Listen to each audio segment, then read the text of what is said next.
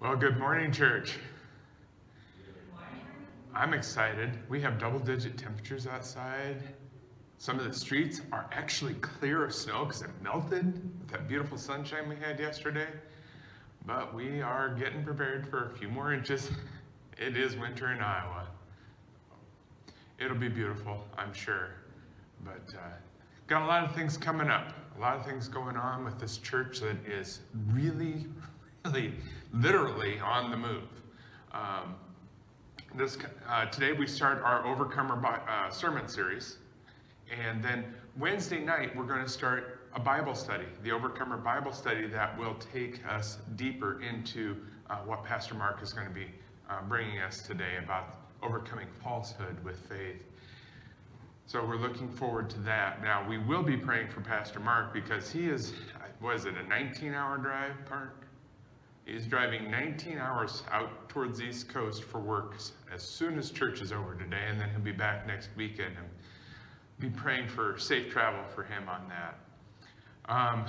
But the whole church on the move thing, well, literally, we have been very thankful for Huss Church for allowing us to be here over the last year through the pandemic and everything else that's going on. They have been gracious hosts. But as of March 1st, we will be taking possession of our new space at 310 3rd Street Southeast here in Cedar Rapids. If you're not familiar with that area, if you are and you know, that's the ARCO building. So we'll be posting up directions to that on our website, on our social media, so you can find your way there after the beginning of March. Now we're going to start that off running. We'll have our third Bible study, Overcomer Bible study, there on the first Wednesday of March. And then on Saturday night, we'll have our movie, over the War Room movie. And that'll be at 6 o'clock with the doors opening at 5:30. Concessions, Mark tells me I've got to go out and buy more brownie bites and lemon bites and such. But we're going to have a lot of great stuff there. And we'll be posting up the link to the trailer later today on our website and on our Facebook page, so you can go out and watch that and just kind of get a feel for what the movie is about. But if you've seen it, wonderful movie. If you haven't, you gotta come and watch it. And it's free. So come join us for that. And then the following day, that's even more exciting because, well, I've already had 2 things in the building, but the following day, we will have our very first worship service there. So pretty excited for that. We've got some plans for this coming week to start getting things moved in. The painters have been there and painted the walls.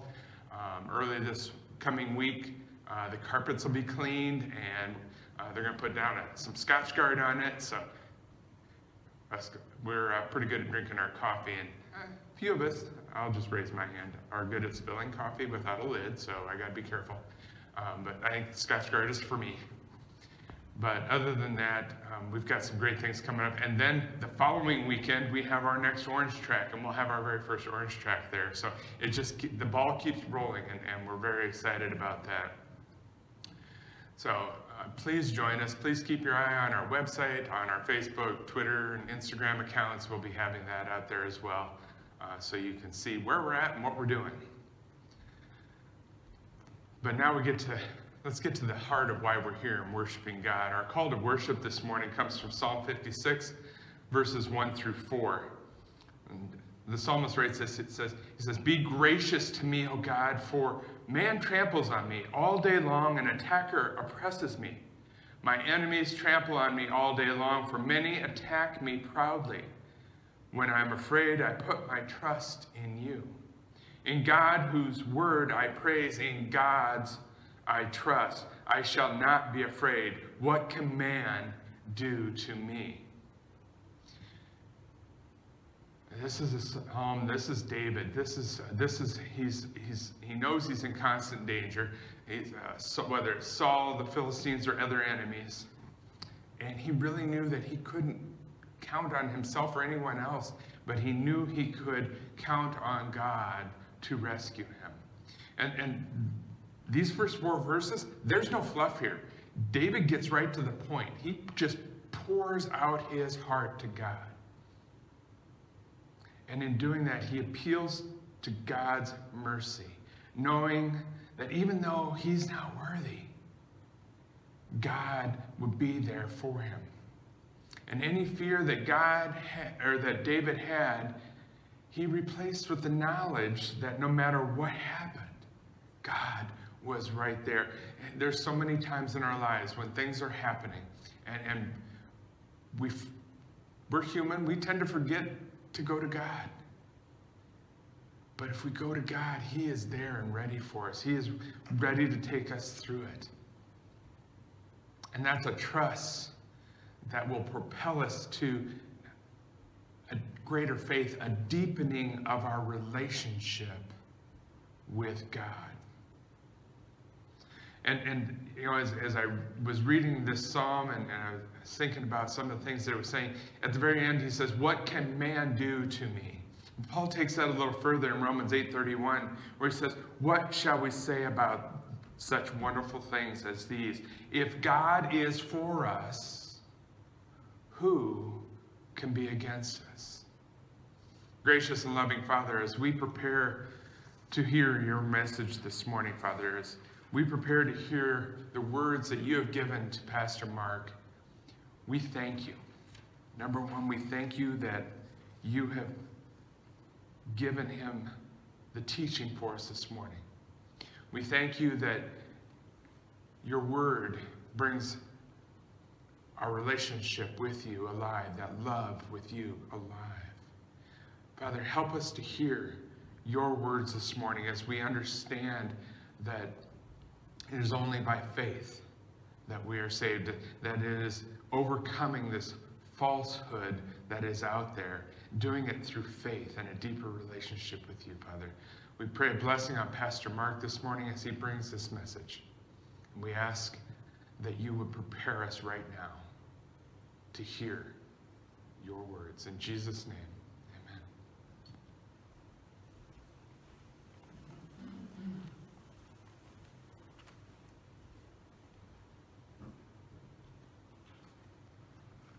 Well, thank you, Pastor Terry. We got some really exciting things going on here. And, you know, I'm really looking forward to all of the possibilities and opportunities that God is putting into us and into us as a church to be able to impact our community. And so, you know, when we talk about a church on the move, it's more than we're just physically moving locations, but it's enabling us to do more as a church and to outreach and to be God's hands and feet and to actually get out there and do something, which is what we're supposed to be doing to begin with. So, you know, being obedient to God. And today we start on a really neat series by Dr. David Jeremiah, and it's called Overcoming, and the Overcomer series in here. And so it has a number, he's got two different studies. He's got one that is a 6-week session. He's got another one that's a 10-week session. I have both of them at home, so, you know, I'm good, kind of bouncing back and forth and going through some of these things. But today we're overcoming falsehood with truth. And so I kind of want you to get a mindset on this from the very onset this morning. A falsehood stems from a lack of truth, which leads to fear. So falsehood stems from a lack of truth, which leads to fear. And faith, on the opposite end of the spectrum here, faith is the belief and trust in and loyalty to God and his truth that is found in the Word. So when we take a look at those, they're kind of diametrically opposed to each other. So that neither the two shall cross or occupy that same place at the same time. You know, I come from a physics background, so I tend to look at things from that kind of physical perspective and taking a look at things. And so the falsehood stems from a lack of truth, which leads to fear. And faith is the belief and trust and loyalty to God and his truth that's found in the Word. So I want that to really sink in. That's why I'm repeating these all over. But the major point I wanted to talk about that ties these together is that fear is an illusion. And fear being an illusion is something that we really, really need to understand, because a lot of times our humanness allows fear to overcome common sense. It overcomes our faith at times. Because fear and faith cannot occupy the same place at the same time. It is like light and dark. You can't have light and dark in the same place at the same time. There has to be something to block the light in order to have that darkness. And so that's why I want you to understand that faith overcomes those falsehoods. That truth and loyalty in God and in His Word overcomes those falsehoods. Those falsehoods lead to fear. So fear is an illusion. So years ago, we had a haunted corn maze that we used to go out and work all the time, and I was the chairman of that. So, you know, we had a lot of fun going out there, and it was a fundraiser. And our funds that we had, we raised funds, and that went to the Shriners Children's Hospitals. And so it helped fund out the Shriners Children's Hospitals. And by the end of the season, we used to be able to get a check for about $24,000 to $25,000 that we could help fund this. Because anybody that knows anything about the Shriners Hospitals the kids go and get treated absolutely free. All of the devices, all of the procedures, all the surgeries are free. So we held a haunted corn maze out there, and people flocked from all over the place to experience the maze, to get frightened on purpose.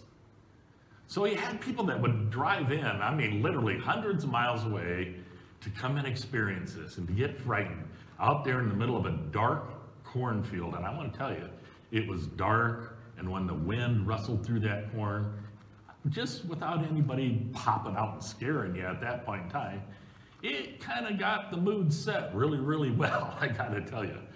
And so it was that mystique of wandering around in the dark, waiting for the unknown. Then when they encountered something, they would scream out in fear. Now understand, they went into that maze knowing that it was going to be out there, and they knew that it wasn't real, and they were paying to get scared, but they succumbed anyway. They succumbed to fear anyway. And that's what's called a primal reaction. It's something that's kind of built into our physical being and our mental being.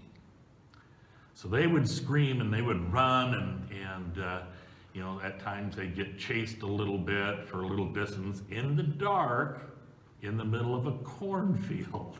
So understand that kind of illusion that we have, that illusion of fear is created, and it is something that we have control over. See, we know it's not real, and we know it's not true, and we know it's not the real world. So I want you to kind of understand that and mull those concepts over in there. So people were coming from all over to experience this, to get frightened on purpose, and they paid us for it. How much better can it be than that? But they had to understand at the same point in time that it wasn't real. And they knew that it was out there. So they knew that something was coming that they were going to have to face, and they were going to have to face fear head on. But see, the real world that we live in is very, very different from that. We don't know what's out there. It is real. And it is that fear of the unknown, not knowing what lies ahead, that can be very frightening, even when we know that something is probably out there. We just don't know what, but it is real. And so we think about this, and we know something that's false when we start going through that maze. And we know that, hey, we have some truth that we're going to have to face out here in the real world. And it becomes very hard to discern the truth from falsehoods, because we undertake a learned experience at that point in time. And see, things may seem real, but they're not. And if we don't spend the time to study and find out about what is real and what is false that we face, then we are truly what I would term ignorant. And by that I mean that we're lacking that knowledge, the information and awareness about a particular thing or subject that we face, or even that kind of a situation. So basically, we're uninformed to what really lies ahead. And see, it's been shown time and time again that ignorance breeds fear. Ignorance breeds fear, that unknowing, that lack of knowledge, that lack of information. So if we don't study, we're going to be subject to that lack of knowledge, that lack of information on what actually lies ahead. So ignorance breeds fear, and unbelief breeds fear. So I started this off by talking about how falsehoods were the lack of the truth. And those lack of truths lead to fear. So if we are uninformed and we're looking at falsehoods that have that lack of truth and lead to fear, then we're kind of setting ourselves up for that type of failure, for that kind of fear to take over that portion of our lives. And see, fear only has power in your life if you give it power. Fear only has power in your life if you give it the power to rule over you. See, that's where truth comes into play. Fear and falsehood go hand in hand. Falsehood is that lack of truth, and physiologically, it makes our body weaker. It makes our body weaker. But truth, on the other hand, truth, as you see in the Word of God, truth is always talked about giving us that strength. It makes us stronger. And physiologically, it does make us stronger. It emboldens us to go forth and do things. That truth that we have behind us will take us to new levels. It gives us the strength to face our fears. So when we take a look at these things, we have to understand that physiologically this has some of these effects on our bodies. And so if we live in a constant state of fear, it weakens us physically. Whereas if we live in the truth and we live according to the light, then it strengthens us and it makes us healthy, both mentally and physically. And this is primarily detected in the muscles of the body and their response to given stimuli, what we refer to as positive and negative stimulus. We tend to be reactive when it comes to fear. And so in that corn maze, when encountering something frightening, even though you know it's there, and even though you know it's not real, you run and scream. See, we have that control in there in our body, and it's a fight or flight reaction. And that becomes from a learned response from the time that we were very small children. And it's innate in our very being to have that fight or flight response. We have a choice to make. Either we can stand and fight, or we have to run in fear. We have a choice. And so the most prevalent command that we find in the Bible today, if we take a look at God's Word itself, is the term fear not.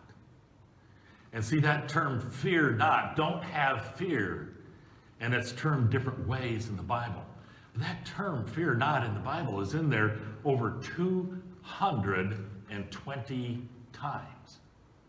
220 times. So if you think of this as God's Word, you think God really, really wants to emphasize the fact that we are not supposed to base our lives in fear. That lack of knowledge, that lack of unknowing, that lack of awareness to a particular thing, a situation, or a subject. He wants us to get into the Word and study His Word because His Word is the truth. And we know that the truth overcomes fear. It overcomes those falsehoods. It gives us that basis of knowledge to know what's good and what's evil and how to overcome it. So I have a question for you this morning. Do you know who and what you trust in? Who do you put your trust in? And what do you put your trust in? And see, for those who are faithless out there, and I'll use the term we, when we are faithless, we have no trust. And then you're kind of going, well, wait a minute, Pastor Mark. How's that work? Well, see, if they had faith in something, then they would trust that to be real. But you have no faith, then you don't know. And you face fear. It's that lack of knowledge. And if we're faithless and we have no trust, then we are uncertain of who we are and where we are going. And then we get that whole facing the great unknown again. And it builds that fear even worse. And it leads to worry. And worry never adds a day to your life. Check it out, it's in the scripture. We need to trust in God and have faith in the truth of His Word. And if we study His Word and if we get into it and have that knowledge, the information, the awareness of those things, that truth that's in God's Word, see, then we don't have a place for fear. It has no place. Because they can't occupy the same place at the same time. Psalms 37, 1 through 9 says, "Do not fret because of those who are evil, or be envious of those who do wrong. For like the grass, they will soon wither. Like green plants, they will die away. Trust in the Lord and do good. Dwell in the land and enjoy safe pasture. Take delight in the Lord, and He will give you the desires of His heart. Commit your way to the Lord and trust in Him, and He will do this." Now notice what it said there. It doesn't say He might do this or He may do this, and if He feels good on this day, He'll do this. The Word of God says that commit your way to the Lord, trust in Him, and He will do this. He will make your righteous reward shine like the dawn, your vindication like the noonday sun. Now, what does that tell you? It dispels the darkness. It dispels the falsehoods. Remember? Darkness and light can't occupy the same place at the same time. So God says, if you commit to me, He will make a righteous reward like the dawn, the brightness that dispels the dark of night.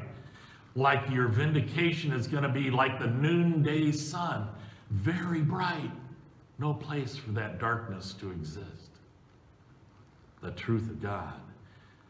But it also says to be still before the Lord and wait patiently for Him. Do not fret when people succeed in their ways, when they carry out their wicked schemes. Refrain from anger and turn from wrath. Do not fret, because it only leads to evil. For those who are evil will be destroyed, but those who trust in the Lord will inherit the land. And so when I think about this passage in here, you know, it gives us that opportunity to build us up, but it's that reassurance. Don't base your life on worry. Don't base your life on the negative things of this world, the darkness that exists in the world. Don't keep going back to those dark things, but trust in God. Put your faith in God. Walk with God daily, and He will make that brightness like the dawn, He will make a vindication like the noonday sun. All of those fears will be dispelled. How many people have sheer fear and terror in the middle of the day at noon? Not too many. Who's afraid to walk into a dark basement, a dark room, or walk down the sidewalk at night? See, that darkness builds fear within us. And the light of God shining in our path, in our way, and shining from within us when we have the Lord in our heart dispels that fear. So be still in the Lord and wait patiently for him. Don't rush in and be scared. Wait patiently for the Lord. He will walk you through. There's a verse in the 23rd Psalm that said, "Yea, though I walk through the valley of the shadow of death, I shall fear no evil, for thou art with me." See, that passage tells us something right there. It says we're not stuck in that valley of the shadow of darkness. Yea, though I walk through the valley of the shadow of darkness. But what else does it tell us? That God is with us. He's with us through the darkness, and he will bring us through the darkness. Yea, though I walk through the valley of the shadow of death, I shall fear no evil, for the Lord art with me. His rod and thy staff, they comfort me. So when we take a look at that, we have those assurances of God, but unless we study the Word of God and know the truth that's found in his Word, we're stuck in that land of darkness. We're stuck in that valley of the shadow of death. And through his Son, Jesus, he brought us out of all of that. And he gave us the Holy Spirit to live within us. So that with that light of the Spirit of God, that Spirit of holiness living within us, we don't have to fear. Because he's already there, and he's bringing us through it. We don't have to run in fear. We don't have to go and hide. We don't have to worry about that next procedure. We don't have to worry about those things because God is there with us and he will bring us through it. So we've talked about many times about false teachers and false narratives and how many are fooled by the seemingly genuine people that are out there. And those people can quote scriptures and they can claim to be genuine, but are really wolves in sheep's clothing. And I think about that at times because, see, if you look at the Word of God, it tells us that even the demons know the scriptures and they tremble in fear at the presence of God. He'll bring those people out of the darkness. Even the demons know the scriptures. So it's difficult at times to see through the guises, sometimes called disguises, because the dis in there, the negativity in there, it says, I am going to cloak myself from you. I'm going to be disguised so you can't recognize me for who I am. So sometimes those guises that we face at times in the people really get to the heart of the person. But in all things, given time, we'll be able to see through it, and they will be revealed for who they really are. And we're called to shine the light of truth on them through the power of God's word. Refrain from anger and turn from wrath. Do not fret. It only leads to evil. For those who are evil will be destroyed, but those who trust in the Lord will inherit the land. And Psalm 37 goes on. It continues and gives us more guidance on this in verse 30 and in verse 40. And in verse 30 it says, the mouths of the righteous utter wisdom, and their tongues speak what is just. And verse 40 kind of wraps it up for it. The Lord helps them and delivers them. He delivers them from the wicked and saves them because they take refuge in him. they take refuge in him.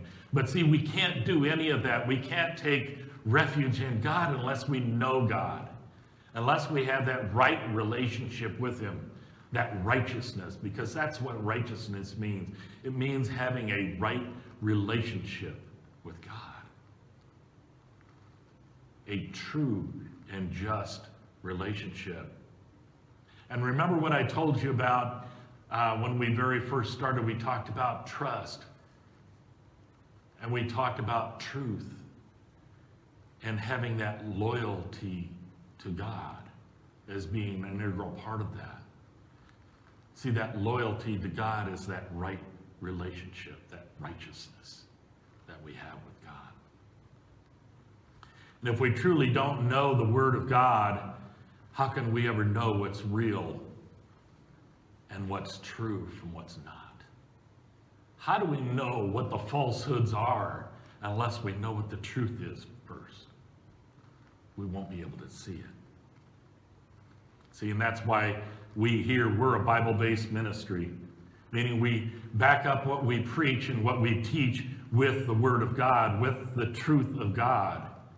And we allow that truth of God to be revealed in each and every one of us as we study his Word, as we study that truth. And that's what it's really about. If we're truly lost in the world, then we tend to lean on those worldly things to guide us along instead of the truth of God. But when we allow the Spirit of holiness to control our lives, we'll not only speak the truth as we talk, but we will live it. We will live it out for the world to see. As we let our light of Christ shine from us and dispel that darkness from around them, we can help lift the people out of their darkness as well at the same time. That's what being the hands and feet of God is all about. God calls each one of us to be a minister, and he calls us to minister to each other in our time of need. And see, that's called edification. That's called lifting them up and building them up in the Word of God, in the truth, to dispel fear, to dispel worry, to dispel those guises that keep us and separate us from the truth of God.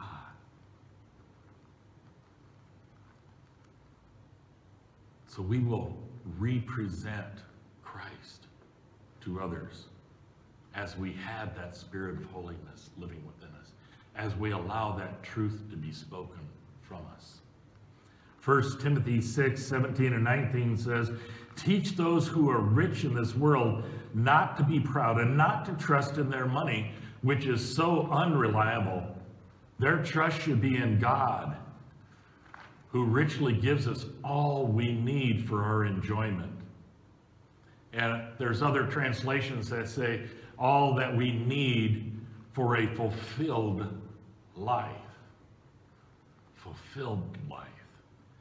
Tell them to use their money to do good. They should be rich in good works and generous to those in need, always being ready to share with others. By doing this, they will be storing up their treasure as a good foundation for the future, so they may experience true life. So when we got together and we founded Prayer, Care, Share Ministries, which is the overarching umbrella for Orange Track Racing, for Grace Street Church, and for our outreach ministries that we do, the movie ministries and things. So we named it Prayer, Care, Share Ministries, and we did it very, very purposefully. It is foundationally who we are and what we do, and it is our statement of our responsibility to the community. We need to pray and care for these people and share with them the hands and feet of God, putting our faith in action to serve others, not ourselves. It's not to build ourselves up at all, but it is to pray, care, and share for others. And see, Grace Street Church is named very specifically and very purposefully as well, is we want to be that avenue. We talked about the highway to hell and how wide and easy it was to go on that. Well, we want Grace Street Church to be that street that people can go on to find the truth of God, to find that salvation, to find that right relationship. And we want to make that as easy as possible through all the things that we do. It's that path of truthfulness that we need to follow. So it's not only who we are, but it is what we do. So one of our studies that we're going to have after Easter this year is the Truth Project from Focus on the Family. And I'm really looking forward to it because it is an absolutely awesome way to know. And remember what I said, we need to study the Word, we need to look at it. We need to look at it from different angles and different sides. So we get preaching and teaching, we have our Bible studies, we have our outreach through our prayer ministry that we do, through the movies that we show, to give people different avenues, different streets to come into a relationship with God. And the Truth Project that we're going to have is one of those avenues. See, and it gives us a way that is very designed to have revelations about a biblical worldview and why it's important to us in our daily walk. And it tells us the power of knowing the truth and how the truth can actually change our lives through prayer and study. And building on it, it will give us that difference and being able to know the difference between that worldview and a biblical worldview. From the truth of the world and into the truth of knowing God's truth. And knowing the difference, the truth from the worldview to God's view, from that biblical worldview, is enough to guide us through each and every day of our lives, to keep us on that straight path, on the correct path, and away from fear and falsehoods.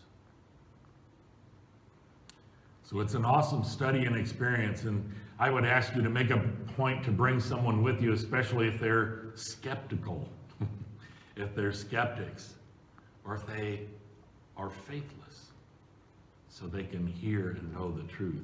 It may not change their mind, but then again, it may change their mind and their life as well. As we look into God's Word this morning, there's a fascinating story in the Gospel of Mark. We find it in chapter 9, verse 14. And a man brings his demon-possessed son to Jesus' disciples to be healed. But see, the disciples cannot drive the demon out.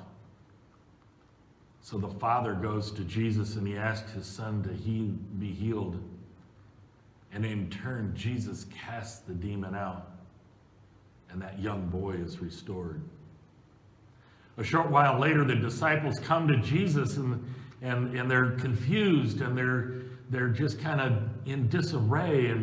And they come to him in private and ask, well, why couldn't we cast this demon out? To which Jesus replied, these only come out through prayer. Through prayer.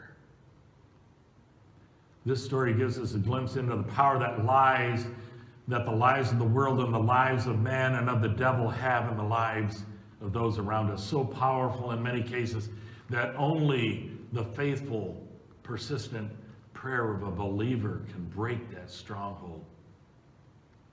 Praying for, caring of, and sharing the truth of Christ for those in need and for us personally keeps us in tune with God. Through study and community with other believers, that unity that we've been talking about for the last year. See, that community with the other believers, along with our study and our growth and our truth. When we have all those things in place, we're going to experience, if you haven't already, that God's power come to you as your relationship strengthens with the Lord and with our church. See, God will reveal more of himself and more of his plan for our lives as that right relationship, that righteousness builds within us as we study his word and come into community with believers. And as a result, your prayers and petitions are vital to the work that God wants to do in transforming their lives. And we've seen this in our midst in answered prayers and lost coming home to God. And I don't mean just once, but we see it continuously through our prayer ministry. We see these prayers answered. We see people coming back to God and restoring relationships, restoring lives. And they were cast out of that existence they had through prayer, through care, and through sharing.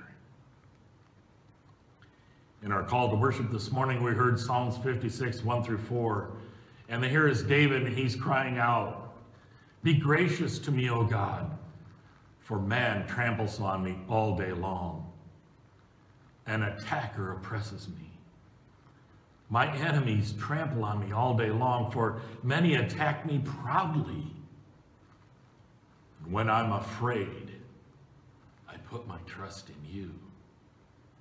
In God, whose word I praise. In God I trust. I shall not be afraid. What can man do to me?"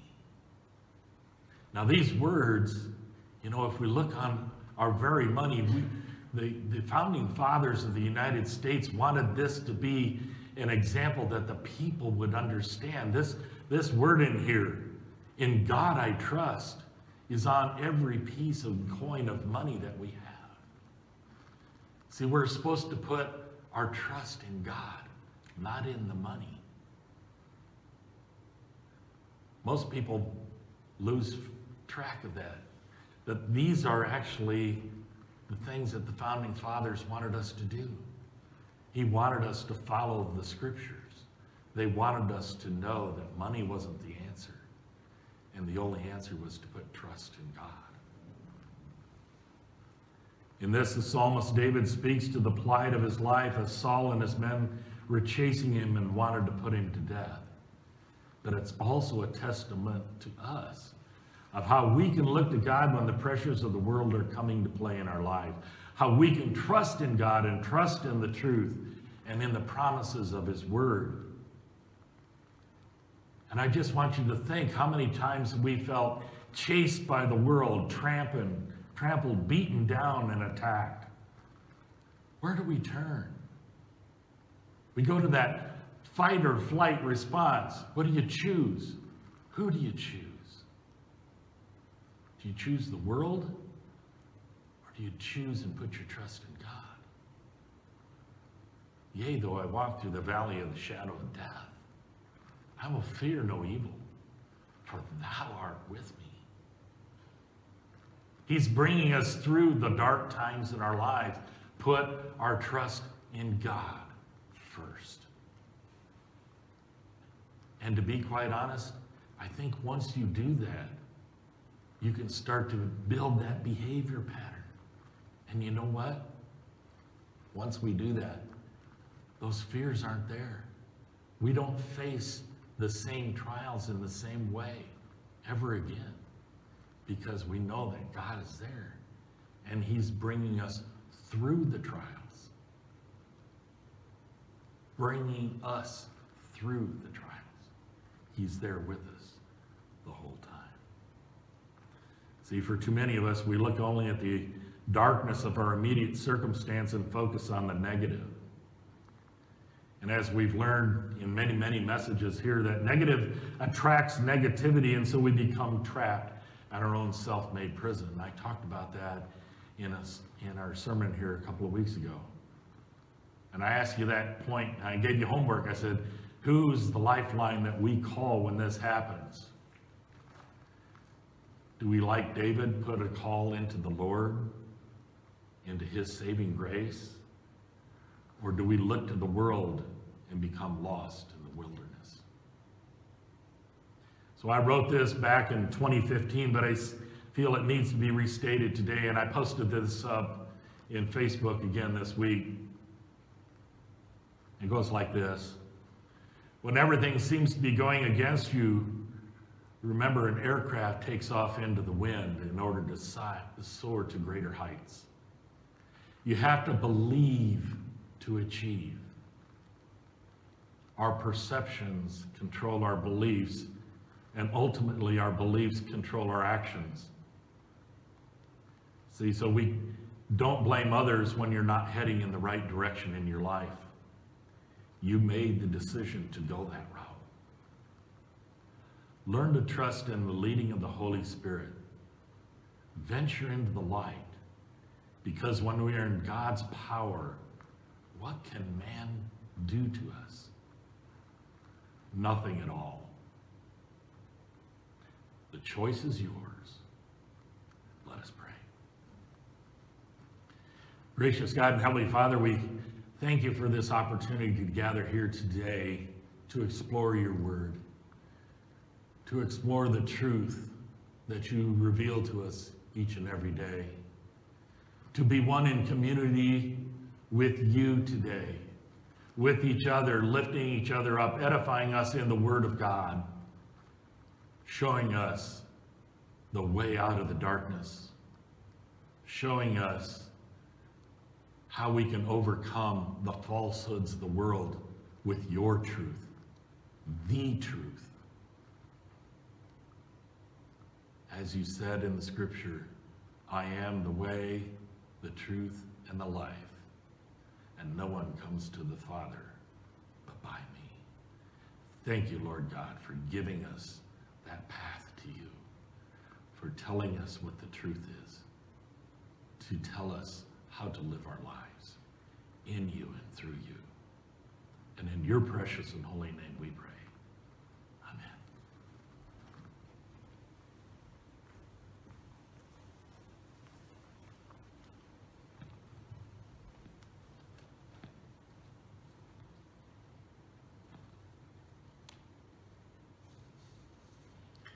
Too many things scare us. As we prepare to look for a new home for Grace Street, the unknown of that was a little daunting, and it did cause some fear. But God was in and of it all, and as we looked and looked and looked, God guided that. Even when we thought we had found the perfect place, God was still guiding us where we needed to be. And he does that when we're afraid. And you know, Mark had many scriptures today, but the one that just sticks is in the NLT, it says it this way: the Lord is my shepherd, I have all that I need. So nothing else matters. We have everything that we need in God. Everything now is temporary. Everything in God is permanent. As we go to God this morning to share in communion,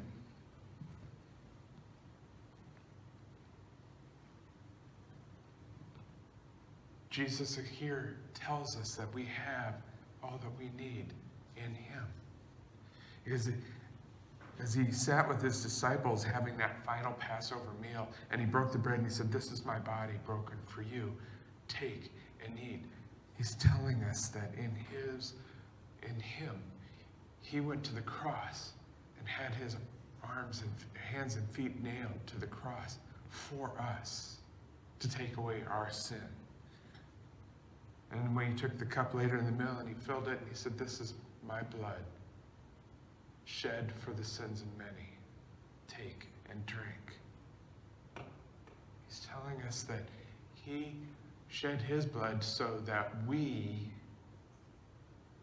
could be righteous with the Father, that we could spend eternity with God. Mark says this all the time. Life ends. Eternity where? This is our reminder of where. That we get to go be with the Father in heaven.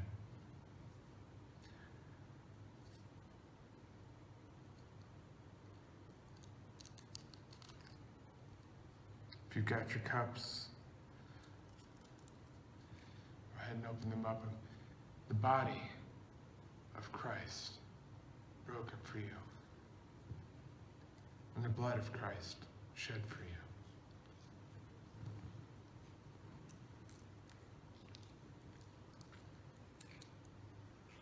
Father, we thank you for this reminder each and every time that we come together, that you make us righteous through your gift, our undeserved gift of mercy, through your Son's sacrifice for us. Whatever fears we have out there, Father, whatever is causing us to have some anxiety or whatever that is getting in the way, Father, we ask that you would show yourself to us in those deep, dark moments. And that, like David in our call to worship, that we would go immediately to you. No fluff, nothing else. We just tell you what we need. Because that's what you want to hear. You want us to acknowledge you and that you are our great physician, our ultimate healer. You can take care of all of it. The scriptures tell us that in this life we will have troubles. But Jesus says, fear not, for I have overcome the world.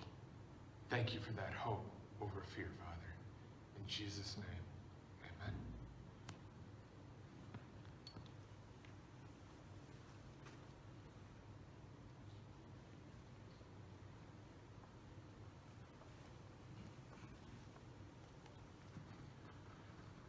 We come to our time in the service today for our prayers, concerns, and our victories, as I like to call them. And we've got some people here who are going through some medical procedures. One that came through a medical procedure very well this week, and I'm happy to report. So thank you for the kind prayers and everything.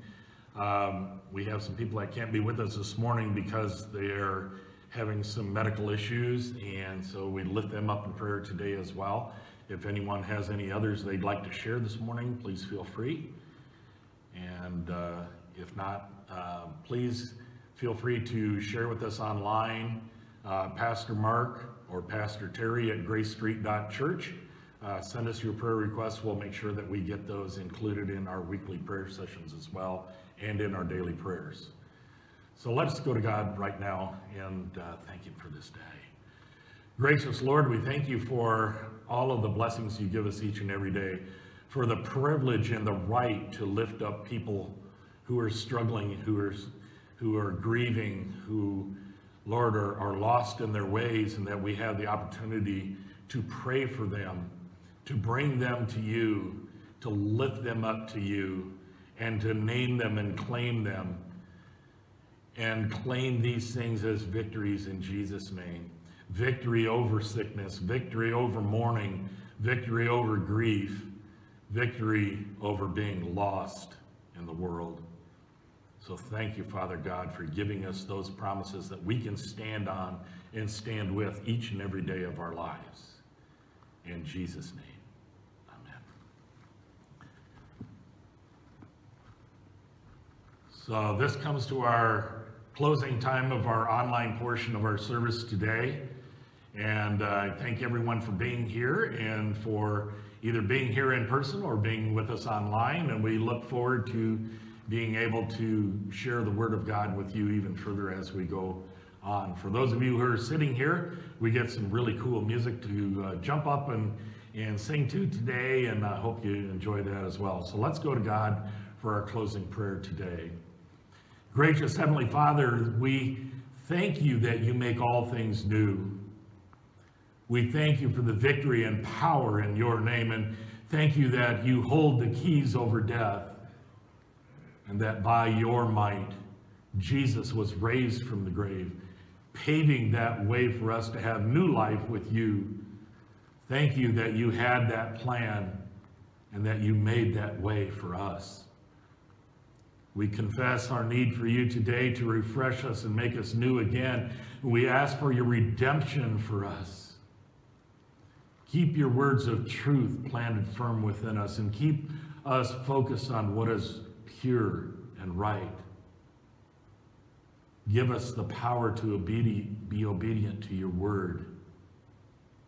Embolden us to bring that word to others.